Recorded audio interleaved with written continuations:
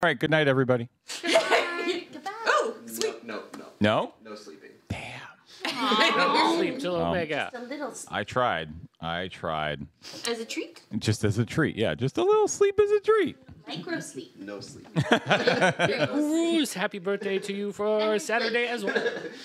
Hey, Jill. Thanks for the $420.69 donation. Nice. Nice. All right, so really quickly, let's talk about how the rest of this day is going to go. Because, again, we're getting pretty close here to the end. Again, right now we have... Oh, God. I didn't know what that was for a second. It's just chill music. Okay, cool. Yeah. So right now we are going until 11 a.m. Go on by Celine Dion. Yeah. We're going until this says 11. Yeah. Unless we tick this over to the next hour a couple more times, which I think we will. Mm-hmm. We've got, personally, a couple giveaways left to go on our shift this morning. We have another magic giveaway to go. Magic. And we got a Tinker's Toolbox to give away, too, which is really gorgeous. It's so cool. And then at 9 o'clock, we are going to be auctioning off the final live auction of the run. We're going to be auctioning off the full-size poster of Desert Bus for Hope 2024. So that's at 9. And then...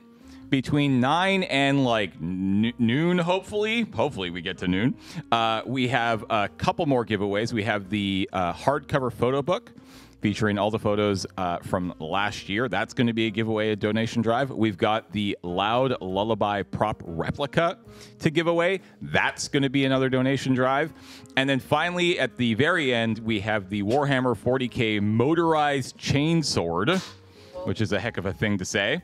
And that is going to be given away as well. And so those are our remaining prizes. We do also have a couple silent auctions still going on here.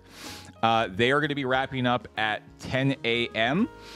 We have the after party sponsorship, as is tradition. And we have the Omega Shift Banner fingerless gloves. Those two remaining live auctions have just under silent auctions, have just under 4 hours left to go.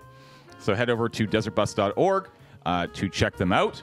And yeah, that's basically what the rest of this day is going to look like. I think, so our record is 157 hours, or 167 hours, right? Yes.